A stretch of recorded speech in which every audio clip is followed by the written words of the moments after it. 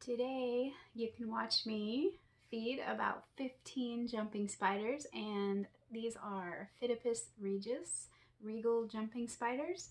They are juveniles. I'm going to talk about their behavior and as I feed them, so let's go take care of that. Ooh!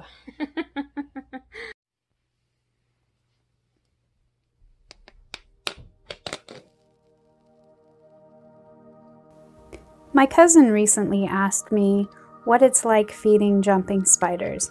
She's interested in having a Phidippus regius as a pet, and she has a concern that when she tries to feed them, they might run away.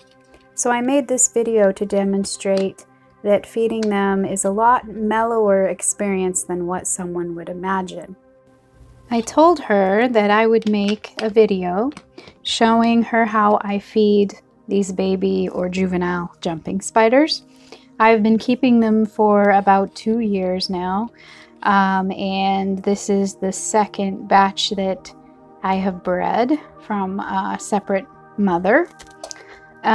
So here you can see a little juvenile that I am working with, and it's not like they're just going to jump away and run off.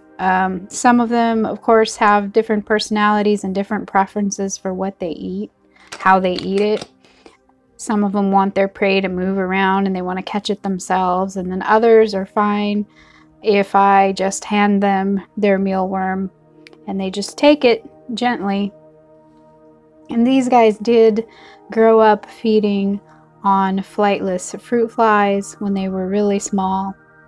When they first hatched in the sack, they were still in with mom for a while, and then after they started growing and spreading out on their own and making their own little molting sacks, I started separating them because sometimes they can be cannibalistic. So now what we're going to see here is an example of one that's hesitant and doesn't want to just eat this mealworm that isn't moving. So you'll see that I'm going to try to move it and coax it along, and it just isn't interested in this one. And I would say that one thing about feeding your jumping spiders, you do need to have some patience, because, you know, they might not take the food right away, and it depends really on what you're feeding them. I would say, you know, maybe a small cricket or something like that they could chase. They may find that to be a little more entertaining than just being handed a mealworm.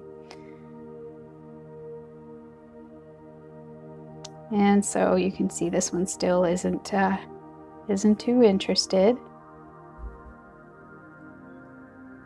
Now these Phidippus regius are from the southern United States, but you can't find them in the north. You may find the Phidippus audex, the bold jumping spider, if you're in the northern states where, you know, it snows and gets colder. Although around here in Washington, I'm in eastern Washington state, I don't really see them around too much. And I did know that at a local pet store someone had brought in a male Phidippus audex, and they brought it in because they wanted it identified and they didn't know what it was. So that tells you just certain areas they may be abundant, and others you may never see them. So there you see this little guy was fine catching his own worm that was moving. And another thing is they don't tend to really get in the way when you go to close their enclosures back up. They do like to nest toward the lid. So one way that you can remedy this, if you're worried that you're going to squish one of them, is to turn your cup or your enclosure upside down and actually, you know, make the bottom part where they will set up their little nests. Now I put substrate in here. Of course, you don't have to, you know, you could put you know, a paper towel on the bottom, something like that. You can also keep them in enclosures that are sold commercially. So I spray down their enclosures a little bit, and they drink from those water droplets. The only time that I've really had to be careful with that is when they're just little babies, because they're just little tiny spiderling specks, like smaller than a pinhead, and they can get caught up in those water droplets and drown.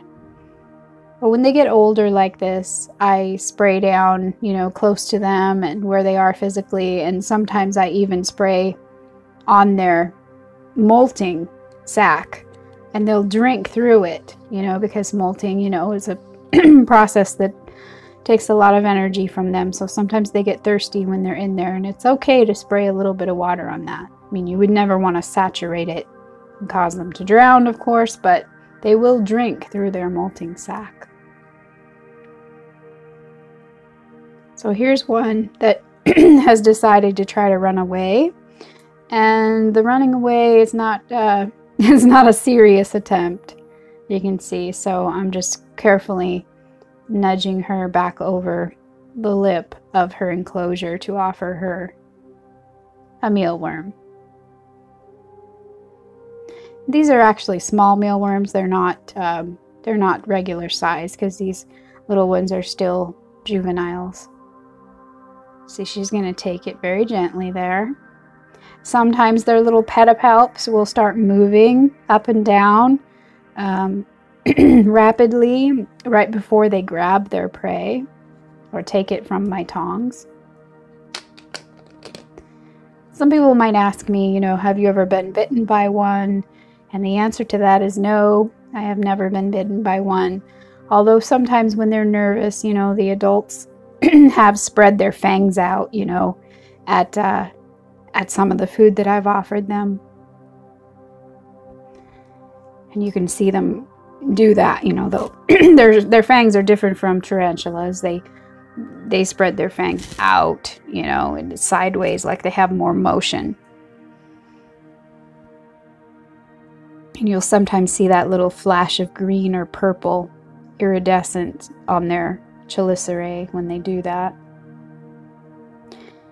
And as you can see, they will also take prey that is very large in proportion to their own physical size. They are pretty ferocious eaters, and it is a lot of fun to watch them hunt. So you don't have to feed them the way that I'm doing here. I'm just doing this out of convenience. I want them to get a big, nice, nourishing meal, and I happen to have a mealworm farm, and I think the mealworms are a little easier for them at their size, you know, to eat, as opposed to giving them some small dubias. So this one is not showing much interest in the food. So here's me attempting to give it one that might move a little bit more, since we're not having an easy take.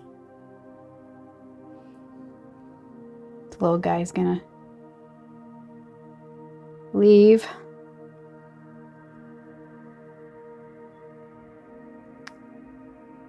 So I'm corralling him so that he'll stay.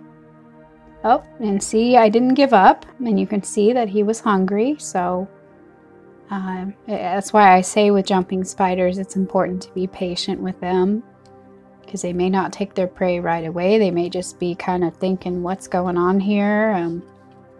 They don't really realize it might just be a lot for them, and they're kind of scared at first. I mean, I would feel scared if someone just lifted my enclosure lid off and there I was in space, not knowing where I was.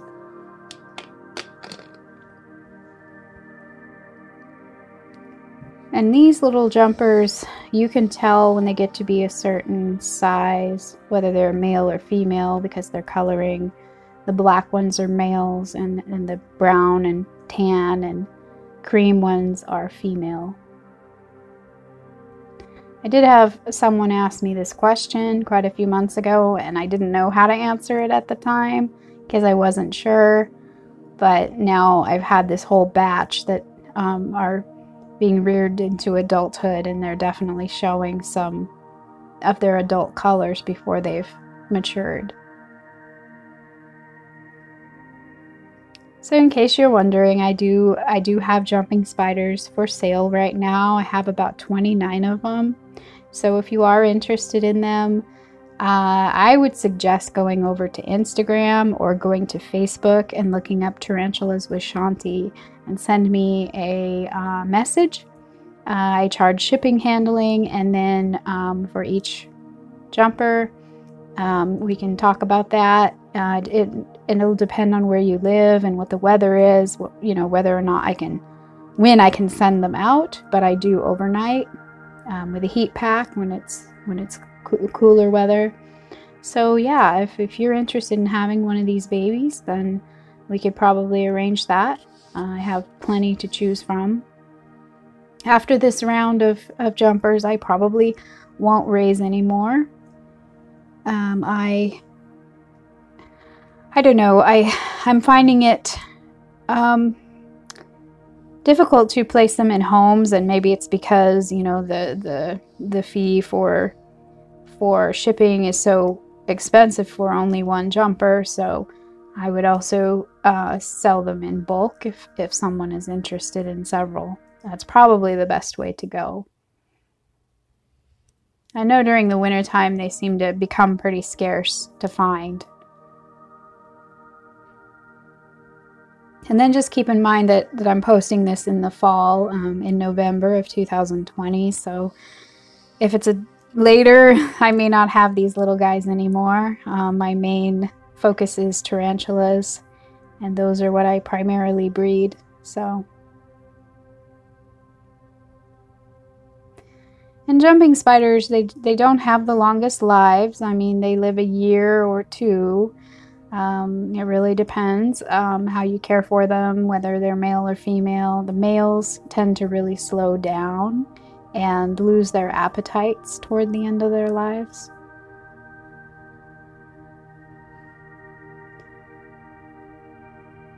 Here's trying to get this little one to eat.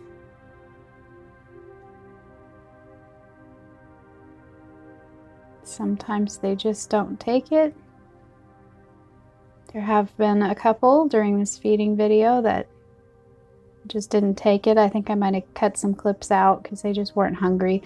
And when they're inside of their little sacks and they won't come out, it means they're molting. So they're not usually hungry, but sometimes I'll try to poke some prey into one side and they might take it. And as you can see, this one ended up taking their prey in the end.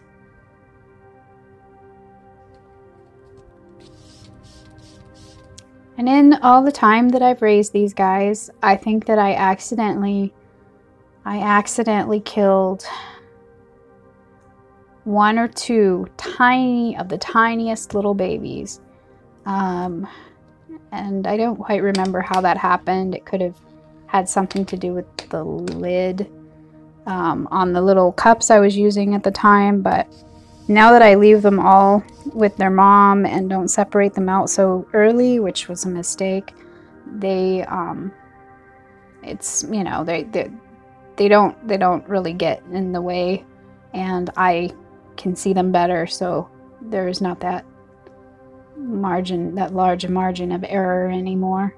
So I haven't accidentally killed any since, so probably been over a year now.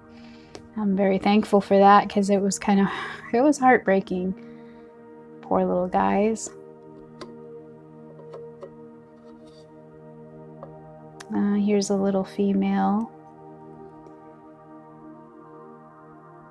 taking out her old dried up worm that she had. Probably didn't eat it because you can see her little sack over there. She probably had recently molted, and so now she's probably hungry.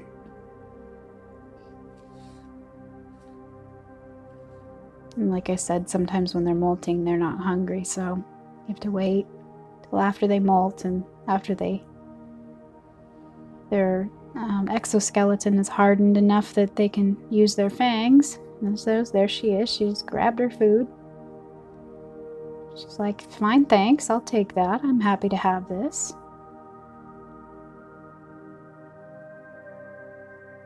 Their feedings usually go very well, uneventful, and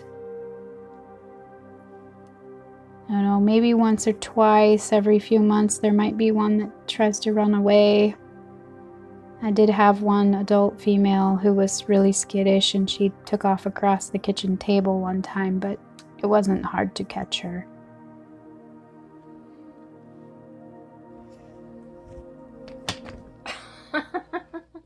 Yes, I jumped, even though I knew what to expect.